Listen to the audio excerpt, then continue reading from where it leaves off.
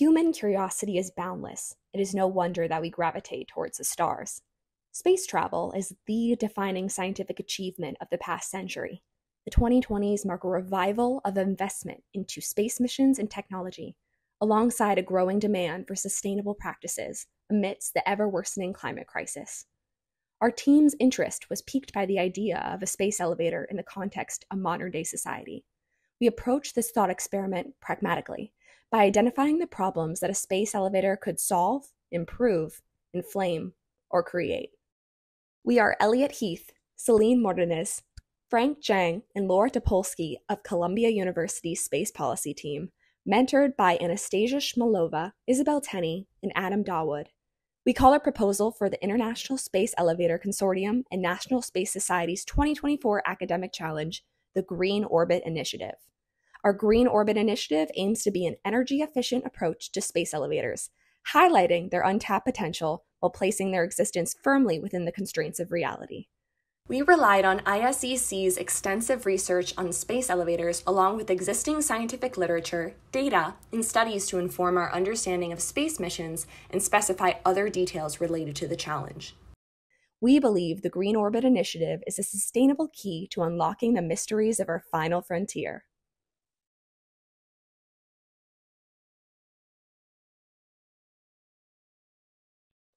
Rockets have always struggled to accelerate, manage their payload, and ration their fuel within Earth's gravitational pull. All of these challenges stem from an energy cost known as delta V, which measures the necessary change in the spacecraft's velocity to change orbit. The graph here shows the delta V cost needed to go from Earth to low Earth orbit and geostationary orbit. This results in two major problems. The first is that each project becomes exceedingly expensive.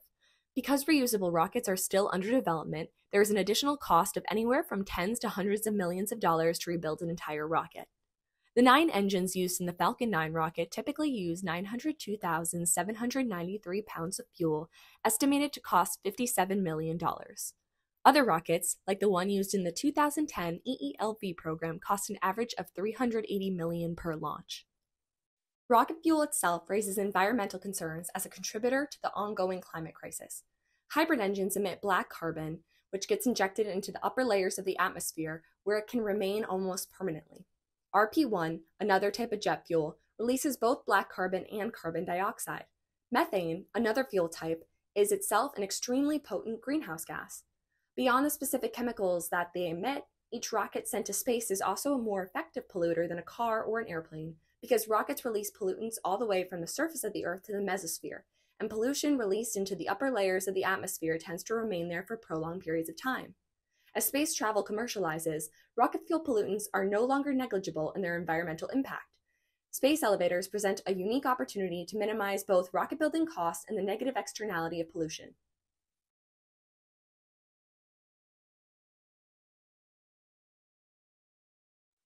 Of all the possibilities that space elevators present, the most alluring is the access they provide to interplanetary travel. Neglecting losses to aerodynamic forces, the optimal energy requirement to send a payload to orbit is equal to the sum of the potential and kinetic energy at that orbit. However, because the tangential velocity at any point on the elevator increases with height, the act of climbing the elevator imparts kinetic energy onto the payload, stealing it from the vast KE reserve of Earth's rotational energy. Pure energy savings amount to around 8%, but this conceals the far larger savings in having all of that energy dedicated to launching the payload, rather than the payload, launcher, and fuel, the latter two making up the vast majority of mass on chemical rockets. Since the angular velocity of the tower is constant, equal to that of Earth's rotation, at any height beyond geostationary orbit, the tower's top will be traveling faster than the orbital velocity at the same height. The higher a payload is released from, the higher the orbit that the payload will be boosted to. At a height of 53,200 kilometers, releasing a payload causes it to escape Earth's sphere of influence and travel into interplanetary space. At 144,000 kilometers, a released spacecraft can reach Jupiter, slingshotting off its massive gravity well to reach just about anywhere in the solar system. Thus, the simple act of climbing the elevator, which can be achieved through renewable electric power, unlocks a gateway to the solar system. The elevator's zenith could become a hub for interplanetary transports, departing to destinations from Mercury to Titan. Gone would be the days of gargantuan launch vehicles and complex in-orbit refueling missions, replaced by a door to the corners of the solar system that one need only step off of. While serving as a hub for interplanetary transports, the elevator's zenith could also provide a checkpoint station from which a variety of in-orbit operations could be conducted, including space debris removal, asteroid mining, and solar farm building.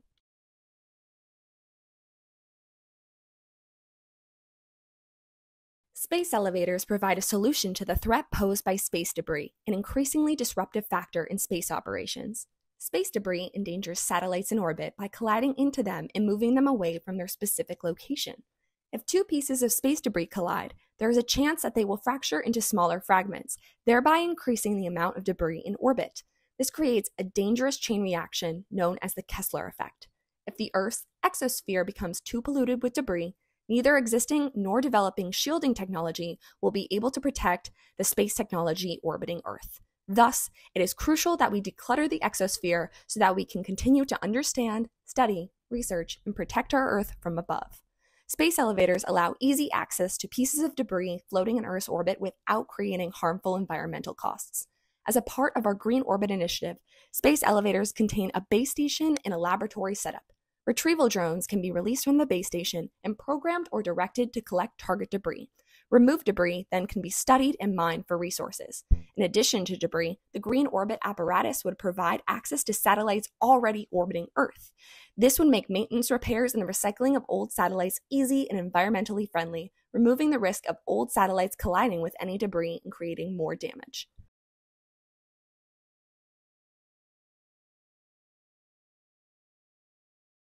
Asteroid mining allows for the extraction of resources worth, in some cases, as with the asteroid 16 Psyche, as much as $700 quintillion of magnitude 10 to the 18th power.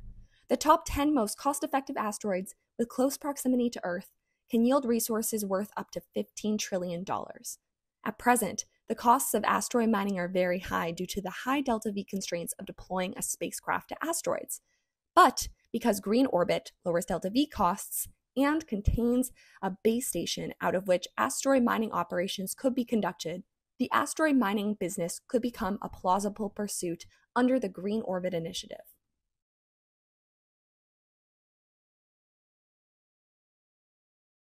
The Green Orbit initiative promises transformative benefits for space access, but its production faces a multitude of engineering, logistical, and political barriers. Developing materials resilient enough to endure the harsh conditions of space, ranging from radiation and temperature fluctuations to mechanical stressors, is the initial obstacle to the elevator's success. Moreover, the space elevator's passage through Earth's radiation belt, a journey of approximately 3.5 days within a highly irradiated zone, endangers human passengers. Another structural challenge presents itself in the form of the Coriolis effect, which could cause the elevator to sway significantly as it ascends. This particular factor complicates the mission further and might require a slower ascent, potentially extending travel time for up to 15 days. This mission also faces financial barriers, including securing investments for a project with uncertain long-term returns. The mission may require international cooperation within our currently volatile geopolitical landscape. The comprehensive nature of these challenges requires politicians and policymakers around the world to realize the vision of a space elevator and advocate for its approval and construction. In spite of some barriers to its development, the Green Orbit Initiative represents a new entry in the space race renaissance. We believe that a space elevator prioritizing sustainability will be a key factor in space exploration's long-term success, allowing humanity to continue to probe the depths of space and to finally reach beyond the stars.